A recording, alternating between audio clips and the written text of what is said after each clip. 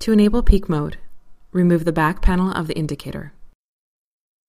For the 805TS indicator, turn the K1 switch to on. For the 805BS indicator, turn the J1 switch to on.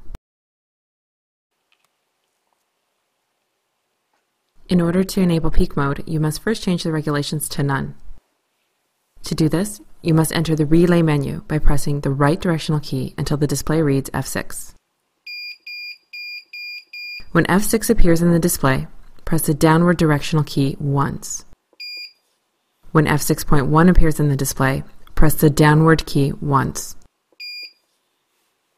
To change the regulations, select 3 for none using the right directional key and then press save.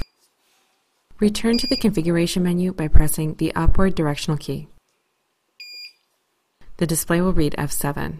Press the left directional key twice until the display reads F5. When F5 appears in the display, press the downward key once. When F5.1 appears in the display, press the downward key once.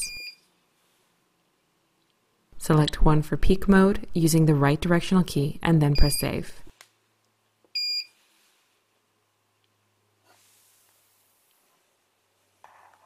For the 805TS indicator, turn the K1 switch to off. For the 805BS indicator, turn the J1 switch to off. When peak mode is enabled, the peak light will appear in the display. To switch between peak mode and normal weighing mode, simply press the gross net button.